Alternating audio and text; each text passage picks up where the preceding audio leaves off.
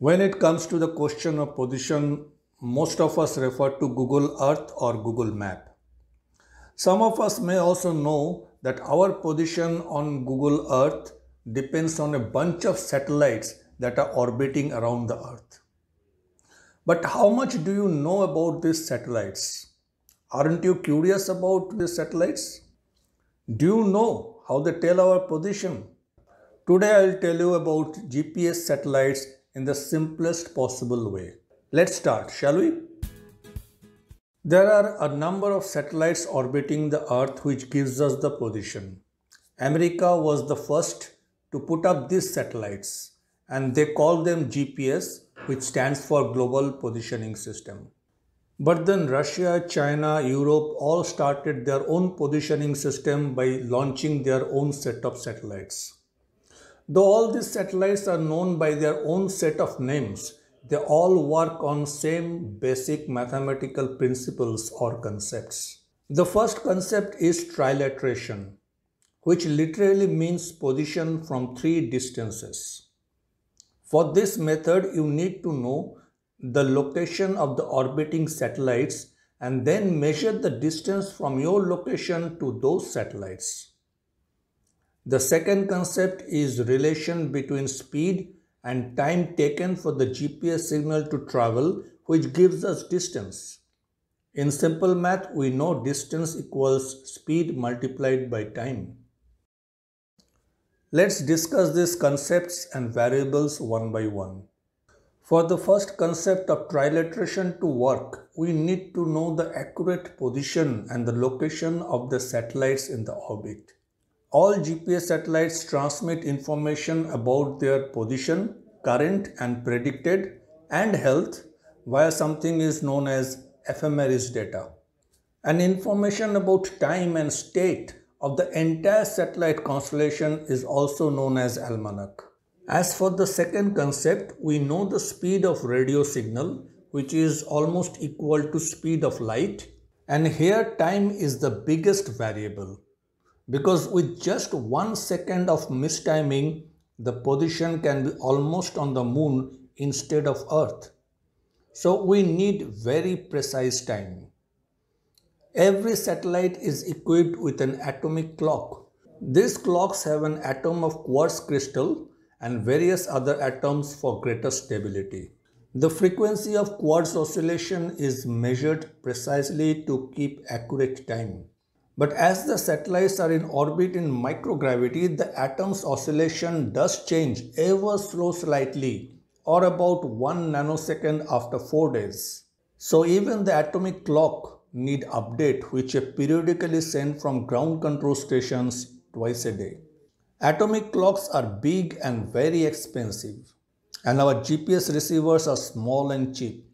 So the question is how we can make sure that the time is well synchronized and precise in our GPS receivers.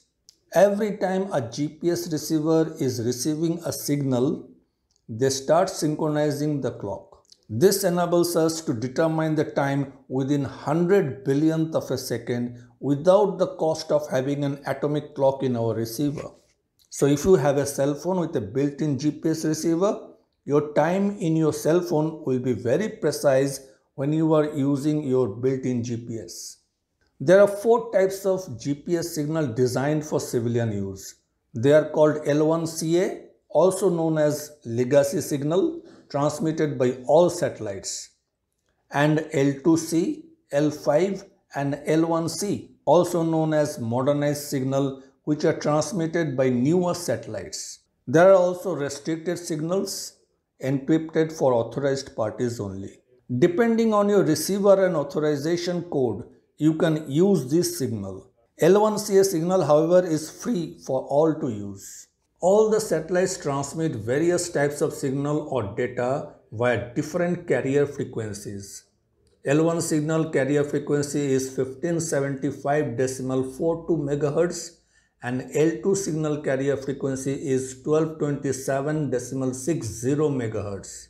The data signal is encoded into these frequencies and they are known as Pseudorandom Code or PRC. It is a complicated sequence of on and off pulses. The signal data looks like a random electrical noise, hence the name pseudorandom.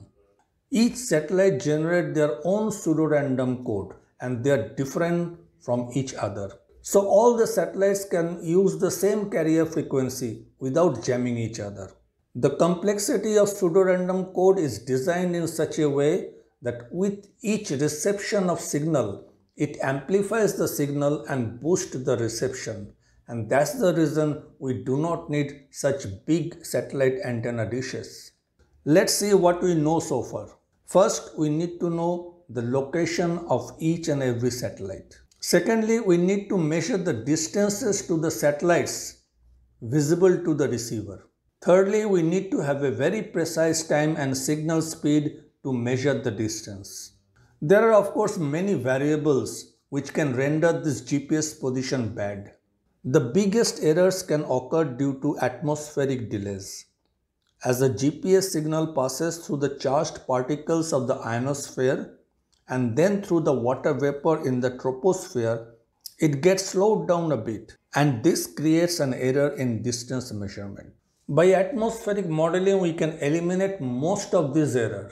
Satellites are continuously sending updates on this ionospheric model. Receivers turned on after several days being off or moved 1000 km from the previous location will use the outdated ephemeris, and this can cause a poor position data. But within few minutes, as the almanac is updated via the GPS signal, your position accuracy will increase. Another big error can happen due to multipath. GPS signal bouncing back from any reflective surface nearby, which will cause time delay and hence poor position. We need a minimum of 4 satellites to calculate a position solution. The more signal or more satellite a receiver can see, the more precise it can be.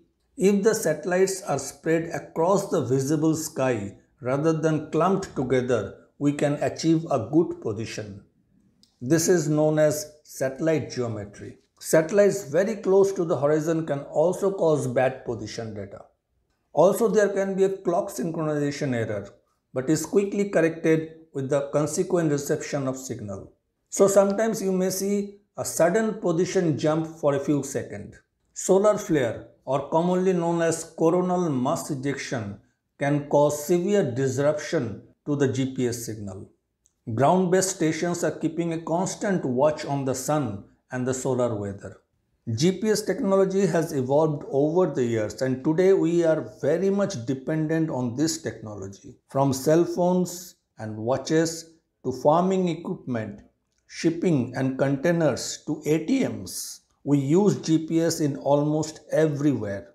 This includes navigation, land, sea and air navigation, large-scale farming, onshore and offshore construction projects, mining, logistical supply chain management, banking system and power grids. Though sometimes we may not realize it, but we use this GPS technology in every step of our modern life. Of course, there are much more to GPS positioning other than what I discussed here. But hey, we all need to start somewhere, right?